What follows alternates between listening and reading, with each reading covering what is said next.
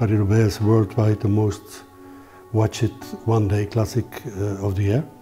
So it's always important to be there not only, but also to try to win, of course.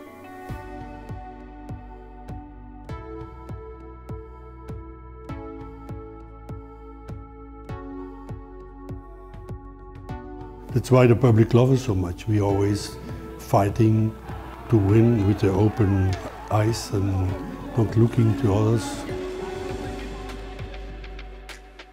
I was 2 years in a row in the breaks. My first Paris-Roubaix with the pros, so it was a really nice experience. And then when I joined the team here, then it was so much more cheering for us, because the people love the way we handle the classics, and it was a really big honor to be in this team, for sure. With also the last race of Tom Boden was really nice.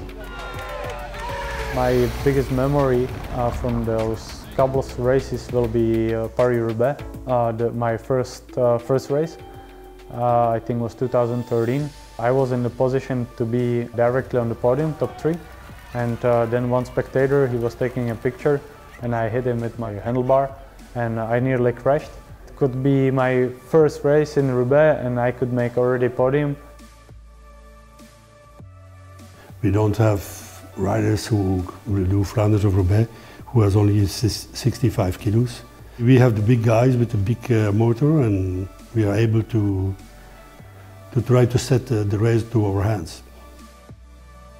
Some say you need a little bit of a fat ass. That makes it really easy to go on the cobbles. You need a lot of power, good bike skills, so the bike has to ride with you, not you with the bike, and being in the handlebars like this, it doesn't work. You have to go smoothly over the cobbles.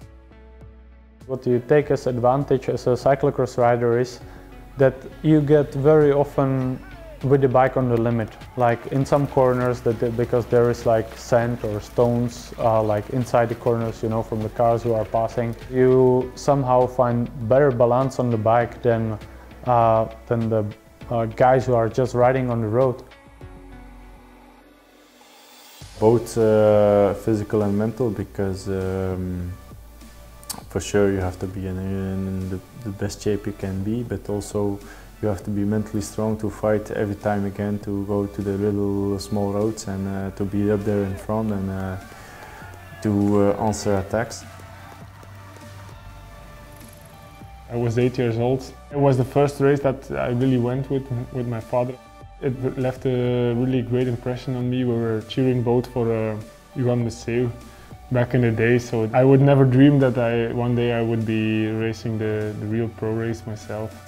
It's something just magical about that race, the moment when you are there and you wait for 30 minutes for all the cars, and then are they going to be there, and then you see those guys and they become heroes for you, just by the way, the pain and the sacrifices that they make, the heroic aspect of cycling that appeals really much to me.